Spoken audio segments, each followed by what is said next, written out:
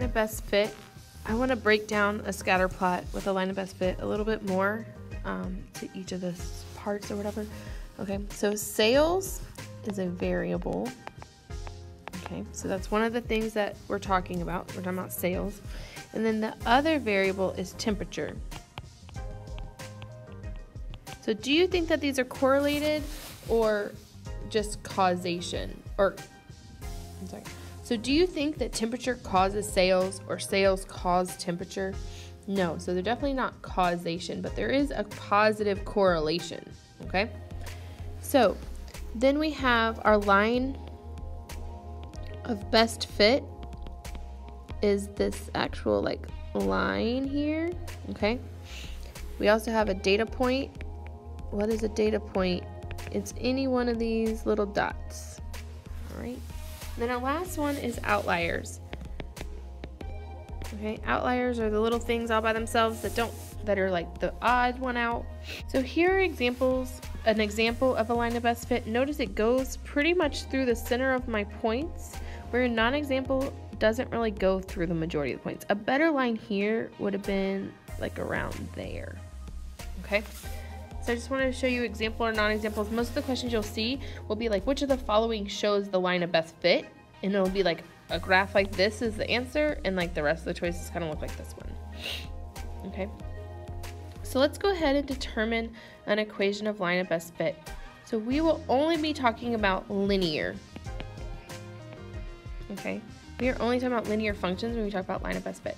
So here I have the environmental club is interested in a relationship between X, the number of canned beverages sold, so this is my X, in the cafeteria, and Y, the number of cans that are recycled. So Y is my number of cans that are recycled. The data collected are listed in this chart. Determine an equation of line of best fit of data. Okay, so usually we use our handheld calculator and we go to stat, edit, put in our table, L1 is my X, L2 is my Y, and do all that and do linear regression, okay?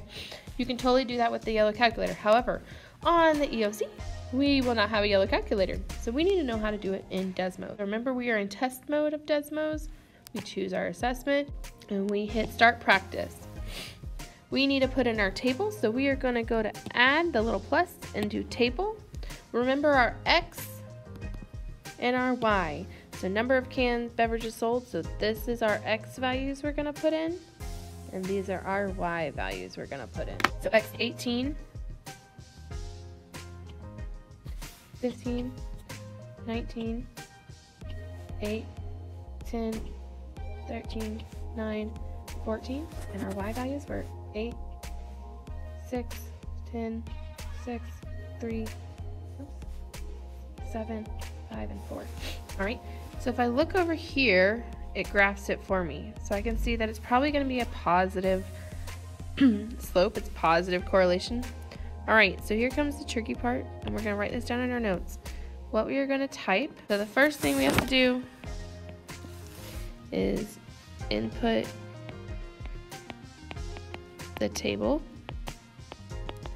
And the second thing we are going to type is Y1, and then we're going to use this little like curvy thing, mx1 plus b. Okay, we can't use equals because it will mess us all up. All right, so we're going to hit Y1, so we need to hit the little subscript 1, get out of the subscript. We need the little curvy thing, it's right down here at the bottom, and then mx1 plus b. And notice it gives us my m and my b. Okay, so my slope is 0.387 and my y-intercept is 1 about. Okay, so let's just say 0.4 is my slope and 1 is my b. So my equation would be y equals 0.4x plus 1.